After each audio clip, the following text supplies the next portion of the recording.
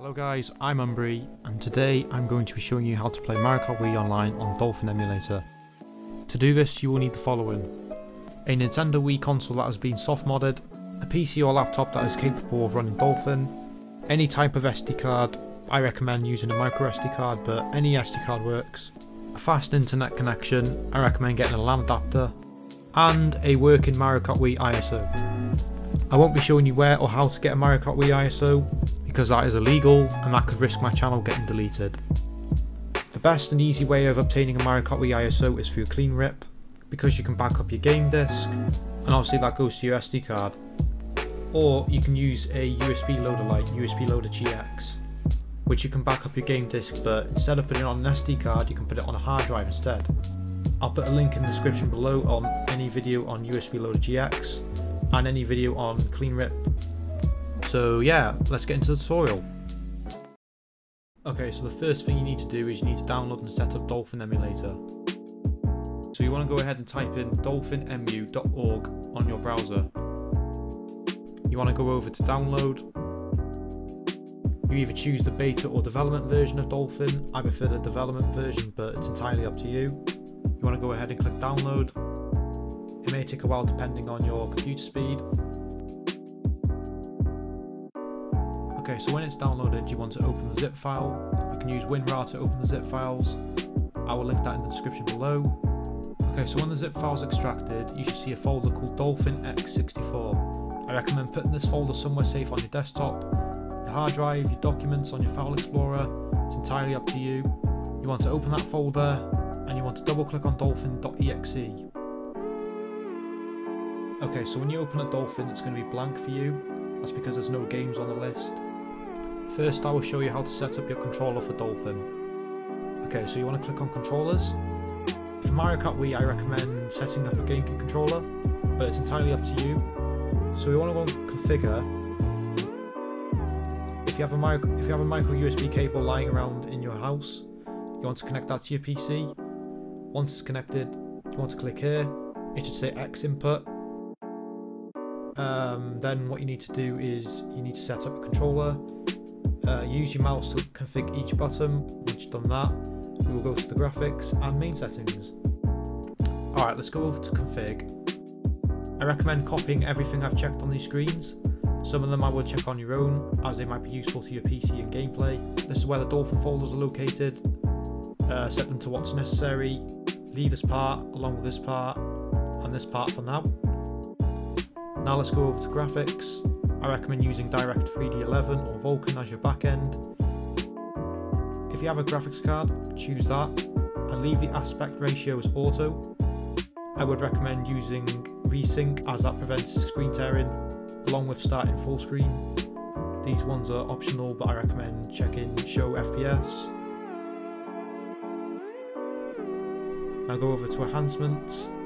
Set the internal resolution to whatever works with you and what works the best on your PC. I recommend setting it to 4x native. Anti-aliasing is up to you. Leave anastrophic filtering where it is, along with post-processing effect. Along with this screen, go over to hacks, copy this screen. Lastly, advanced. Copy this screen. Load custom textures is if you want to have a custom texture pack, which I would definitely recommend. I'll link a good Mario Kart Wii texture pack in the description. Also take prefetch custom textures. And now Dolphin is all set up and ready to use. Okay, now I'm going to show you how to get a Bootmii NAND backup, which is required to play Mario Kart Wii online on Dolphin. I assume you already homebrewed your Wii. I will link a video on how to homebrew your Wii in 2022 if you already haven't done that yet. Okay, make sure you copy everything I do in this part. Okay, so what you want to do is you need to insert your SD card into your Wii. Then you need to go into the homebrew channel, and then you need to load Bootmii. If you haven't already installed Bootmii, I will link a tutorial in the description below. Okay, so once you're in the Bootmii menu, you need to copy everything I'm doing right now. If you're using a GameCube controller, you can navigate through the Bootmii menu with the D-pad and the A button. If you're not using a GameCube controller, Then you want to press the power button on the Wii console to navigate through the menu, and to select an option, you want to press the reset button. Use the D-pad or the power button to navigate all the way over to the settings option, press A or reset to select your option, and then press the first option. Okay, once you've done that, as you can see, the Wii is now being backed up. It usually takes about 5 to 10 minutes to fully finish the backup. You will notice that it says on the right, current block, unprocessed block, processed block, and bad block. You will encounter the bad block sometimes. Don't worry, it will disappear. Give it a few minutes and all the blocks will turn green. Once the backup is finished, you can press any button to exit. You now want to eject your SD card from the Wii, and you want to put it back into your PC. Okay, once your SD card is now into your PC, you want to go into File Explorer. You want to go into your SD card, and then you should find nand.bin. You need this for the NAND backup. You will also find another file called keys.bin. Keep this one safe. Do not share any of the NAND files, keep them safe and to yourself. Put the nand.bin on your desktop for a second. Now head over to Dolphin. Once you are in Dolphin, go to Tools, then hover over to Manage NAND, and click Import Bootmii NAND Backup. I've already got my NAND installed on Dolphin, so I don't need to do this. Locate your NAND, and it should install into Dolphin. Okay, now we are done with the NAND part of the tutorial. We now need to download the Wii System Files. I will put a link in the description for the Wii System Files. You need to download them. And you will find the three files called rootcur.pem, clientcur.pem, and clientkey.pem.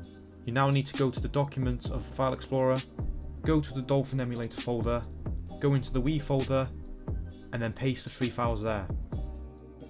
Now we are on to the last part of the tutorial. Assuming that you have a Mario Kart Wii ISO, we are now going to patch Mario Kart Wii ISO so it now works online. You want to go to wiimmfi.de on Google, for example. Once you're on that website, hover over to Wiimmfi on the tab at the top, click Wiimmfi Patcher, then click Wiimmfi ISO Patcher. Bear in mind that you can also use WBFS files as well. Download that, you should get a zip file. Open it up, put the folder somewhere safe on your desktop. Now open the folder. You should then see a file called patchimages.bat. You want to drag and drop your Mario Kart Wii ISO or WBFS file onto that file, and you should get a command prompt pop up. It should then start patching the Mario Kart Wii ISO so it works online. It should take a few seconds. Once it's finished, you can press any key to continue. Okay, once that's done, you will notice that a new folder has appeared called Wiimmfi Images. This is where your patched Mario Kart Wii ISO is located. Now it is ready for use on Dolphin. Okay, let's check if it works. Let's boot the game up. Let's go into the file select screen. You will notice at the top left corner it says Wiimmfi in orange text. If the text is blue, you're using an outdated Wiimmfi patcher and you need to get the updated one, which is located on the Wiimmfi website. If it just says select license, you need to try again, and if you're having any issues with the patcher, feel free to join Atlas's hacking Discord where you can ask for help on Wiimmfi, etc. I will leave a link below. Now let's select the file, and you'll notice that it says Wiimmfi instead of Nintendo WFC. Press A. Now if everything's working, you will be able to play online straight away. Judging if you have already played Wiimmfi and waited 7 days on your Wii NAND, if not, you will get an error code. Then you need to wait 7 days for activation. This stops hackers from ruining servers. It's annoying, but that's how it is. Okay, so that is how you set up Mario Kart Wii Online with Dolphin in 2022. If you have any questions, feel free to ask them in the comments. Message me on Discord or Twitter. And yeah, that's it. I hope you enjoyed this video. I hope it helped out a lot. Leave a like, subscribe, and I'll see you guys in the next video. Take care.